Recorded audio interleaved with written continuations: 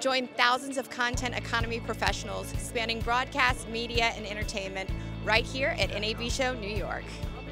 Ashley with InBroadcast. Joining me is Macron of Wohler. Hello. Hello. So tell me, where does Wohler technology fit in right now in the media and broadcasting market? So we are basically, we've been around for about 40 years and our predominant focus has been in the monitoring space.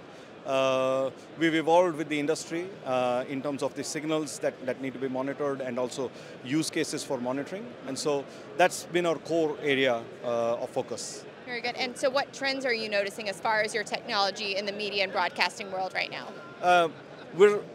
I think everybody's aware that there's a lot of sort of transition towards IP signaling, and so there's 2110, there's Dante, there's Ravenna, there's AES-67.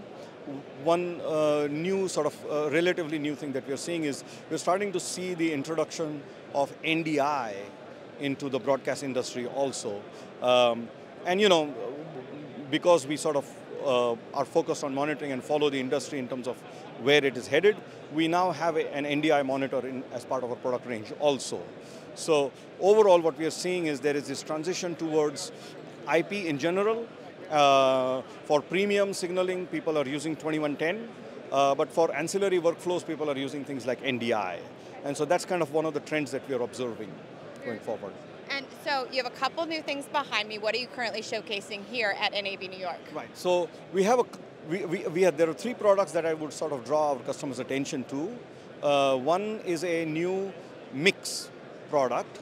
We used to have a legacy product called the iAM-MIX that has been end of life, and it's been replaced by a new mix product which has got tactile knobs, which are very valuable when you have trucking applications, when you're looking to monitor audio in truck environments, where you want a monitor that you can do quick spot checks with. And so the mix is designed for that. It's an 8-channel unit that can operate either in mono clusters or stereo clusters, so you can monitor either 8 or 16 channels at a time. That's a new product that we've launched this year. I know that it's of interest to a lot of customers. We already have the touch interface, but now we're complementing the touch with these tactile knobs. So that's one product. The other major product that we've sort of, we've been awarded, best of show for in the past is Maverick this year. Something that we launched this year. Maverick is essentially remote monitoring. Maverick is offered as a service running in the cloud.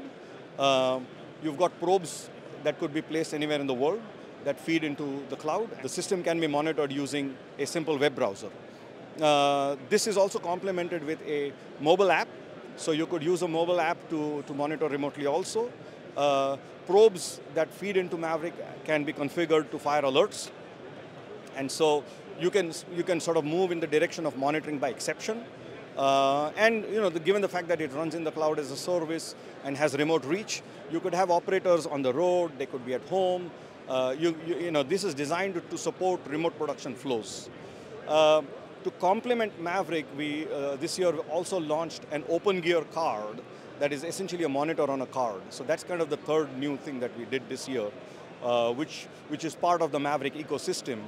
That allows you to sort of monitor unmanned remote locations. You might have a remote TV station, or even a live event going on with one of those cards sitting in the truck, so that you can monitor at HQ what's happening on the truck, or in fact you could even have a probe sitting at HQ, allowing the truck manager to look at what's being received at HQ.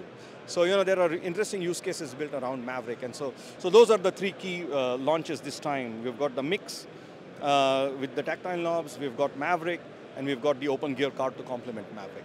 Very good. All exciting things. And can you tell me a little bit more about your latest developments or what we might expect from the company in the near future? Yes. So with the launch of Maverick, we sort of got our foot in the door, in the sense that we've drawn our customers' attention to the fact that, hey, you can do remote monitoring, but we clearly see that as evolving over time. There's a lot of customer input, there are a lot of unsolved problems, and what we've found very often whenever we do product launches is when our customers see something, they invariably come back and say, hey, how about this? How about that? Could you solve this problem for us? So there is a whole bunch of unsolved problems that we expect the customers to bring to us now, and we intend to work closely with them to solve those. Very good. Well, it's always a pleasure speaking with you. Thank you so much. Indeed, it's been a pleasure. Thank you so much.